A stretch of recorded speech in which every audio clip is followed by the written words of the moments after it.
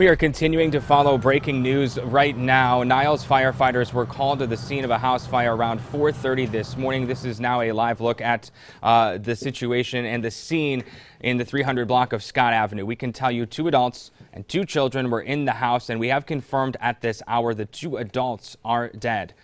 From this house fire again on Scott Avenue in Niles. 2 adults dead in a house fire. We are not sure of the status of the 2 kids also reported to be inside the house. This is near the intersection of Fenton Street. The call first came in about 4:30 this morning, and fire crews at that time indicated that there might be people on the 2nd floor.